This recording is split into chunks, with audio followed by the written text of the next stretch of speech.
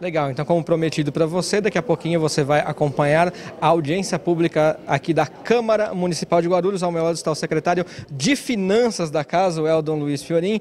Eldon, muita gente fala que a prefeitura está quebrada, o município está quebrado. E a Câmara, como é que está com o fôlego financeiro aí para o ano que vem? Obrigado por falar com a gente, estamos ao vivo. A Câmara também, obviamente, não escapa ao aperto que espera todo mundo o ano que vem. O orçamento previsto para o ano que vem, ele representa pouco mais de 1% com relação ao orçamento que foi consignado em 2015. E, evidentemente, nós vamos ter que apertar o cinto o ano que vem. Não há margem para novos investimentos, para novos gastos, é simplesmente a casa se manter. Apesar do orçamento ter aumentado um pouquinho, né, do ano passado para esse? Esse um pouquinho é um pouquinho realmente, né?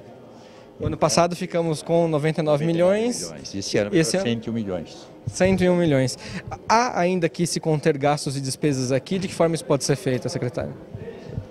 Tudo depende de decisões políticas aqui dentro. Sob a minha ótica de finanças, eu acredito que há condição de reduzir gastos, mas obviamente são decisões políticas, correto? Que envolvem pessoal, que envolvem contratos, então é um pouco complicado ainda.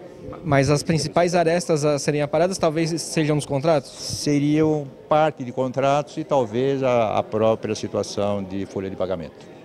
De funcionários, evidentemente. No limite, né? Estamos próximos dos limites fixados pela Lei de Responsabilidade Fiscal. E esse limite seria de quanto? 70% do nosso orçamento. Então nós trabalhamos muito próximo do limite. Isso é um risco, né? Se passar, acontece o quê? Qual é o grande problema se ultrapassar esse valor? Obviamente a Câmara, o presidente vai incorrer em irresponsabilidade com relação à própria lei de responsabilidade fiscal. Então de jeito nenhum, né? Não pode deixar. De jeito nenhum, não pode acontecer. E aí é missão sua? Não, também. É da casa, né? A nós cabe tão somente apontar a situação, né? E controlar os gastos, né? Legal, Eldon, obrigado por falar com a gente. A gente vai acompanhar agora a sua exposição aqui, então, em detalhes.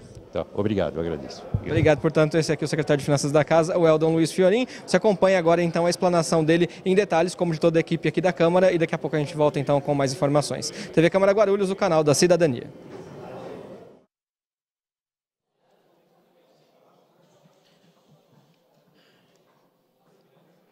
Boa tarde a todos.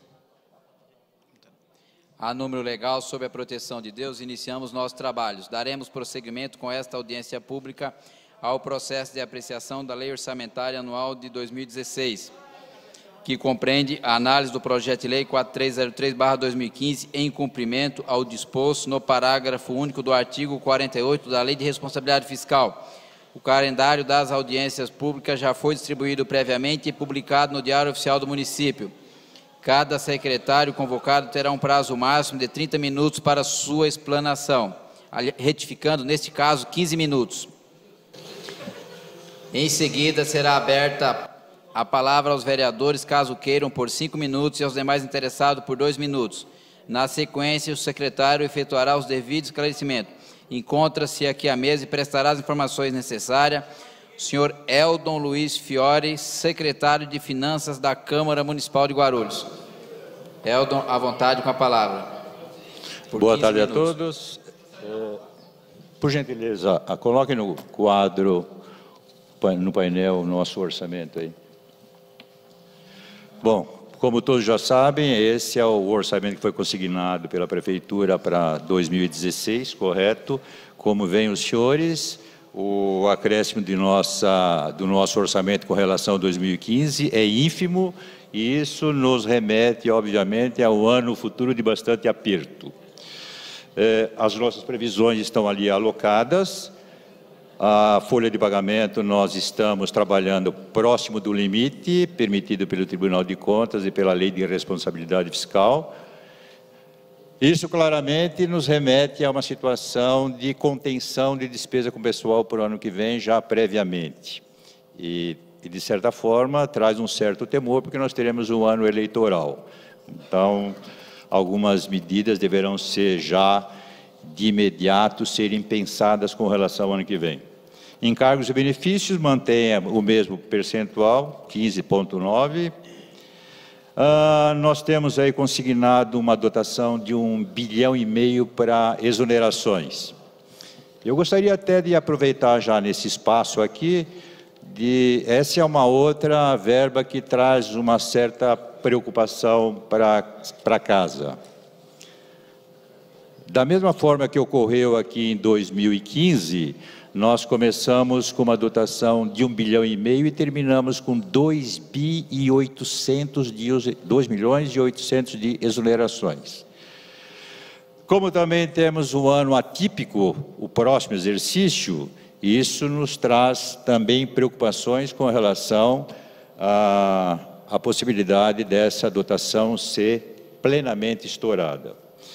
Serviços de terceiros são, de certa forma, compreende basicamente todos os contratos que a casa tem, correto, de prestadores de serviços. Também foi consignado isso no nosso orçamento, e demais despesas da casa, que depois eu posso detalhá-los, para fechar o 101, que foi exatamente o orçamento elaborado em agosto, por ocasião da definição do orçamento do município. Agora nós temos um orçamento real previsto para o ano que chega aí de 2016. A folha de pagamentos praticamente não tem muita alteração. Interessante lembrar aqui que o nosso setor de planejamento, inclusive já com uma medida bastante preventiva em face da situação caótica que caminha esse país, principalmente com relação à inflação que está crescente, já fez uma previsão trabalhando com um percentual de 12% sobre a folha de pagamentos, chegando nos 70 milhões de reais. Encargos e benefícios idem, e com relação às exonerações, aí pode parecer um exagero. Nós estamos trabalhando basicamente em cima do que ocorreu em 2015,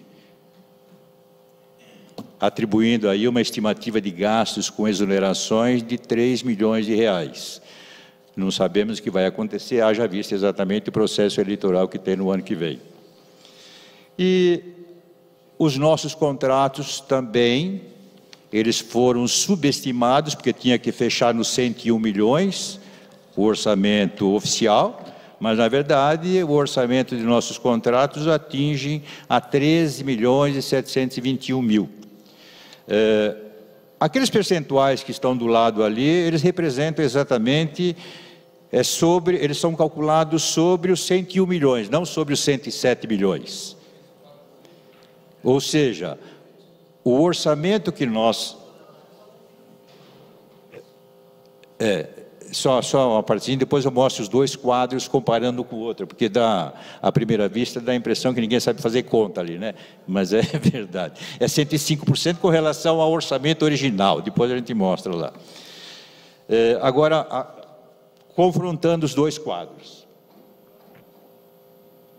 Isso nos remete a um déficit previsto para o ano que vem em torno de 5 milhões e 900, em torno de 6 milhões, né? De 5 milhões e 923 mil reais. Se nós não encontrarmos meios de reduzir gastos no ano que vem. Então, é bastante preocupante o nosso orçamento para 2016, ele remete a uma necessidade de contenção de gastos em todas as rubricas do nosso orçamento. Contrato, folha de pagamentos e outras despesas de um modo geral.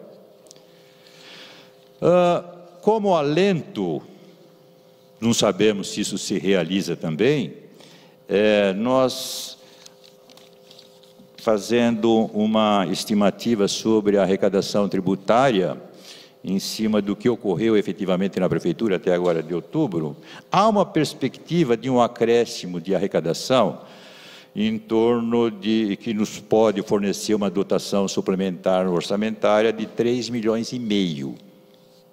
Mas é uma projeção, depende do que vai ocorrer agora no último bimestre do ano, né?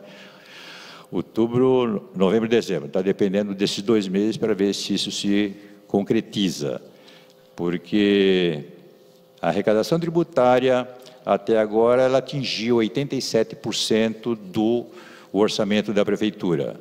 O ano passado, nesse período, tinha atingido 91%. Fazendo os cálculos, nós podemos ultrapassar a arrecadação tributária prevista em um pouquinho e talvez chegar ainda um suplemento aqui no nosso orçamento. Mas é meio... não dá para contar com isso também, né? Uma coisa interessante que deixaria de deixar bem claro aos senhores é que nós estamos encerrando aqui 2015 sem nenhum déficit, com todas as contas pagas, com tudo arrumadinho, fechamos as contas, talvez uma pequena diferençazinha no nosso orçamento, mas é coisa de alguns poucos, não chega a 2 dezenas de milhares de reais.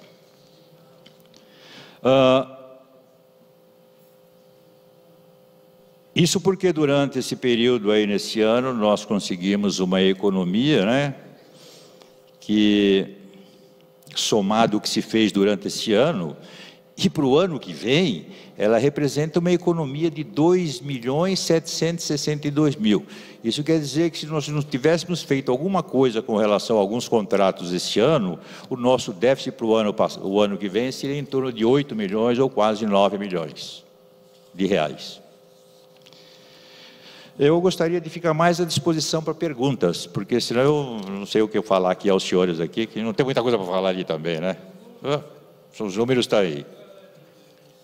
Concluída a explanação do senhor Eldo, passaremos aos questionamentos, especificamente com relação à lei orçamentária. Com a palavra, Guti, dessa vez você foi postergado, Guti, dessa vez é o Heleno.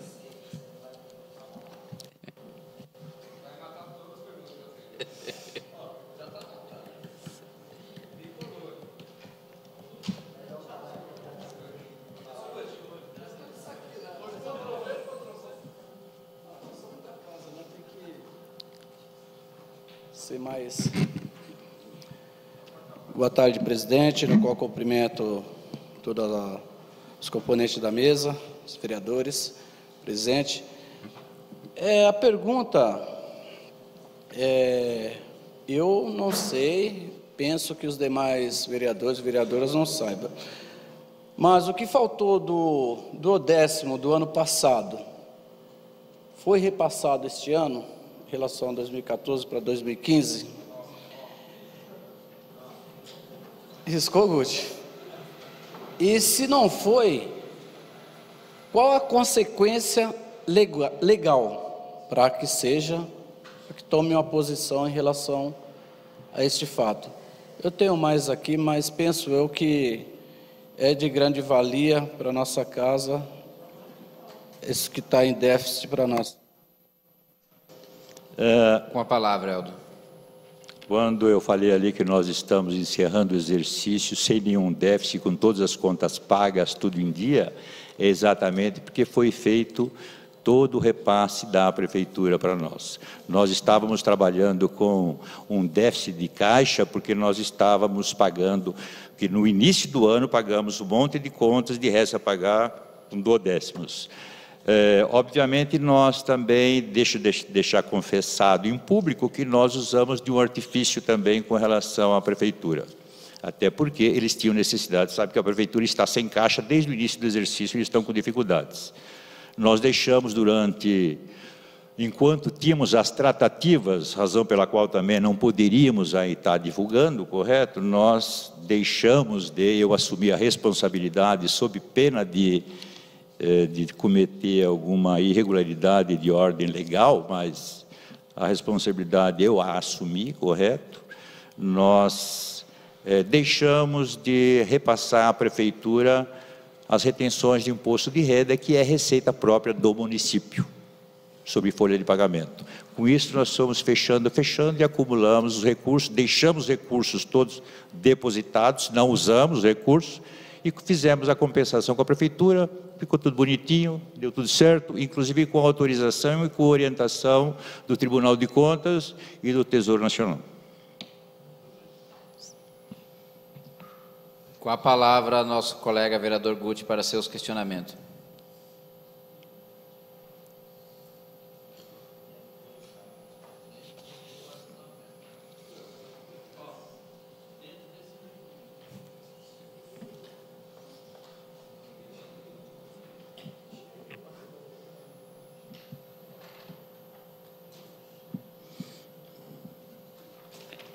Mais uma vez, boa tarde a todos, boa tarde à mesa.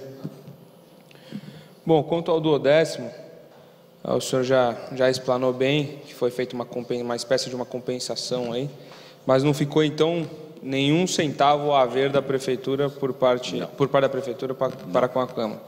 Perfeito.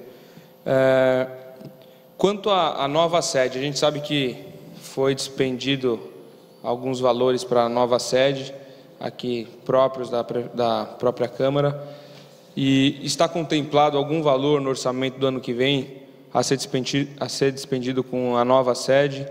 Ela se concretizará, não se concretizará? A que pé que anda a nova sede da Câmara lá no Tapete Lourdes? Aí o senhor, num quadro ali, colocou no primeiro quadro 11 milhões e no segundo quadro, que é o pretendido, 13 milhões quanto a serviço de terceiros. Quais seriam os serviços de terceiros principais, os maiores, os mais vultuosos, né, os contratos maiores que despendem praticamente de 13 milhões? Quanto à folha, a gente viu pelo quadro ali também, que está quase no limite, né? No limite da lei de responsabilidade. E, obviamente, que não se falando apenas do ano que vem, porque, conforme mostrado, pode ser que, pelo projetado, pode haver um déficit de praticamente 5, 6 milhões, né, na ordem dessa casa, dessa grandeza. E pensando ainda mais além, em 2017, quando teremos mais vereadores, né, serão 37 vereadores, 3 vereadores a mais 15 assessores, se tudo se mantiver como está hoje. Então, são 45 assessores mais 3 vereadores. Então, é um aumento razoável na questão orçamentária da casa. Então, isso já é uma prospecção. Óbvio que não estamos tratando de plano plurianual aqui, só que eu acho que já tem que haver um cuidado nesse sentido, mesmo porque o próximo presidente da casa ele não pode chegar com um orçamento explodido. E uma última questão, quanto algumas gestões passadas de presidentes, se devolvia de 6, 8 milhões, eu me lembro, no passado, na presidência do Alan Neto, até no primeiro ano do Eduardo Soutur, o Alan devolveu 8 milhões para a Prefeitura, porque foi verba excedente. Então, o que mudou? Basicamente, se tivesse que elencar um ou dois fatores, o que mudou especificamente para que, ao invés da gente estar devolvendo valores, porque foi a mais, a gente vai ter um déficit projetado? Quais são os dois principais fatores, ou três, enfim, que o senhor pudesse dizer para a gente? Obrigado. Com a palavra, Eldo. Bom, com relação à primeira questão, que seria da nova sede, nós temos aqui uma dotação exatamente para isso, mas é meramente simbólica. Ou seja, não tem nada de previsão com relação à nova sede. Nesse orçamento oficial, uma dotação de R$65 mil, que evidentemente talvez não seja suficiente sequer para se adequar as instalações para mais 3 vereadores em 2017, que isso tem que ser feito em 2016. Então, nós já temos aqui um problema grave aqui.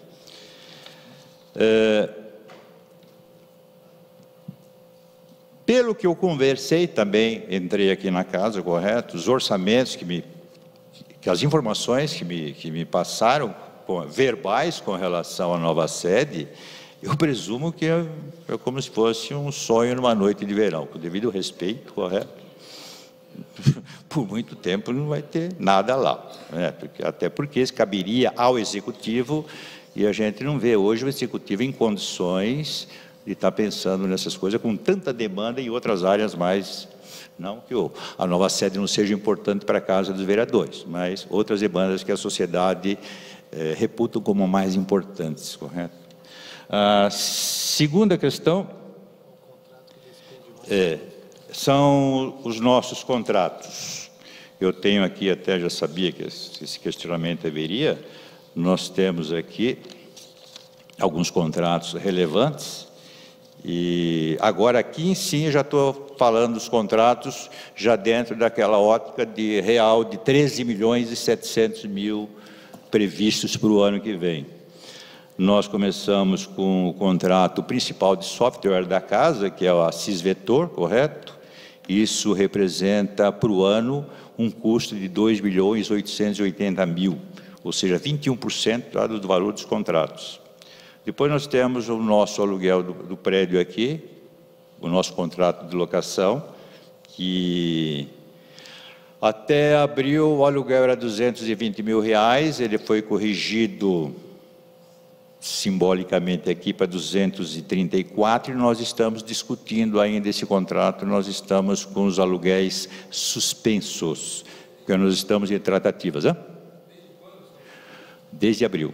Seria competência abril para pagar em maio, nós estamos discutindo isso aqui, uma revisão, haja visto que houve apontamento do Tribunal de Contas com relação a umas divergências técnicas de metragem de prédio, várias coisas assim.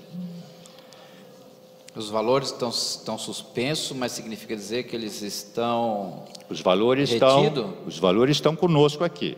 Nós não estamos pagando. Eles estão no caixa da casa. Hã? Eles estão no caixa da prefeitura, aqui no caixa da Câmara. Ok. Tá. Mas nós estamos considerando como despesa efetiva, correto? Tanto é verdade que se não tivermos uma solução esse mês, né, faremos o empenho de tudo, correto, fica com restos a pagar, para o dinheiro ficar aqui, para não ter que devolver dinheiro para a prefeitura também, de algo que nós devemos, né? Perfeito. Depois nós temos o contrato da Cotran, são todos os veículos que todo mundo usa, correto? Isso representa um gasto de R$1.117.000 ano. Por ordem decrescente de gasto, o contrato da Prime, correto? São dos combustíveis, que representam um gasto em torno de R$60.000 mensais, 720 anos. São esses aqui, Venturini, são de limpeza, correto, da casa, representam um gasto de 55.000 mês, Americanet, 53.000 mês, esses aqui são os gastos mais próximos do real. Ou seja, a soma desses contratos todos, 10.900.000. Depois nós temos mais aqui uma previsão de 2.600.000, que são os demais contratos, né? De manutenção de equipamento, libras, fornecimento de água, luz, prédio, bandeirante, estagiário, vale transporte, são demais despesas. Isso representa os 2.600.000 aos 13 milhões. Mais contrato estagiário, 2.700.000. Evidentemente, só cabe aqui redução de custos em cima de contratos e, obviamente, eu não sei como, uma redução de folha, que foi onerada, evidentemente, nesse último ano, o ano passado, eu acredito, em função do concurso, né? Foram admitidos funcionários que foram pelo último concurso efetuado, correto? Então, não há muito que mexer mais, a não ser nessas coisas. De qualquer forma, a gente tem alertado que tem uma série de medidas que deverão ser tomadas aqui, que elas não são medidas exclusivamente administrativas, são medidas de ordem política, onde deverá, eu acredito, um consenso geral, né, para a redução de custo. Não cabe, às vezes, só a parte administrativa querer tomar soluções em cima disso. A outra?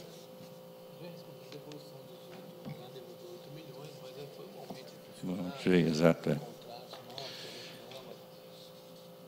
O que nós vamos devolver esse ano vai ser exatamente o resultado das aplicações. Inclusive, até nesse ponto, a prefeitura foi beneficiada, porque à medida que nós retemos aí ao longo do mês o equivalente a 7 milhões, esse dinheiro ficou aplicado e vamos repassar para ela, né? Então, se tivesse passado todo mês, a gente não receberia nada, porque eles iam gastar em outras coisas e também não teria essa renda, né? Então, acho que ajudamos a prefeitura ainda nesse acordo que nós fizemos aí. Concluída as dúvidas suscitadas pelo vereador Guti, com a palavra o Arinaldo para seu questionamento.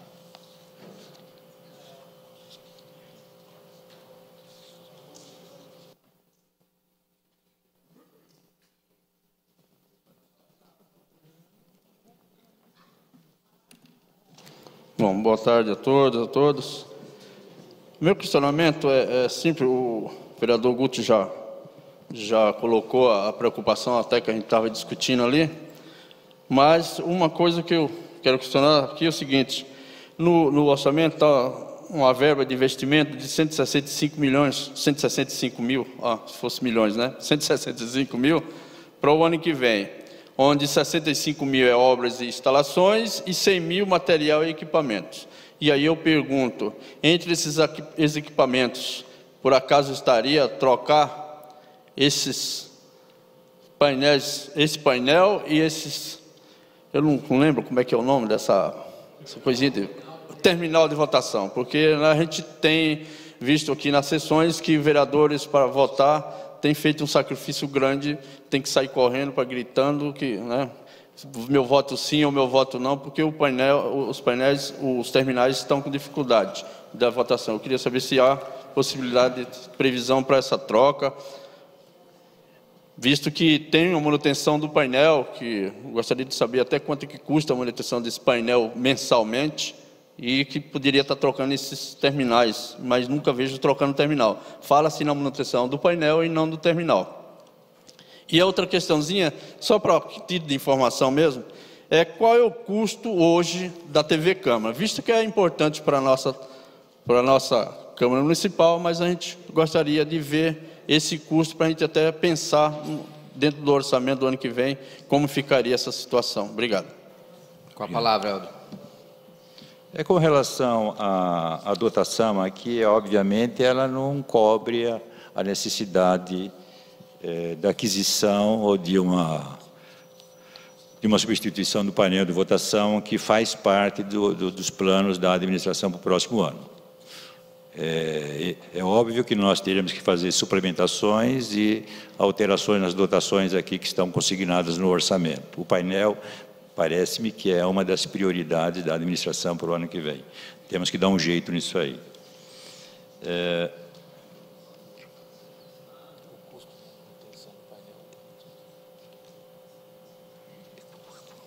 Qual que é o do painel? É o webline, né? Pequeno, né? Aquilo lá.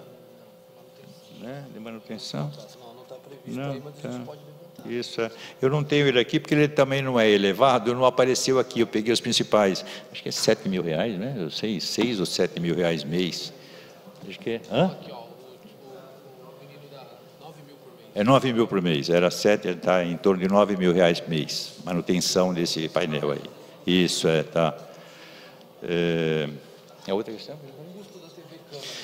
Isso aí, obviamente, nós não temos aqui, né? Preciso fazer um levantamento. Nós não temos um centro de custo aqui, né? Mas isso é possível a gente levantar aqui separadamente, tá? Porque tem que pegar todos os funcionários. A única coisa que eu tenho separado da TV Câmara, em princípio, são o aluguel, correto? Mas preciso ver a questão da folha, que ela entra misturada toda, mas dá para a gente separar e o vereador, a gente pode fazer esse levantamento separadamente e apresentá-lo. Tá. Concluídas as dúvidas suscitadas, me parece que não temos mais interessados em questionamentos. Desta forma, não há mais assunto a ser tratado na presente audiência pública, voltada para os assuntos da Câmara Municipal. Declaro os trabalhos da mesma por encerrado.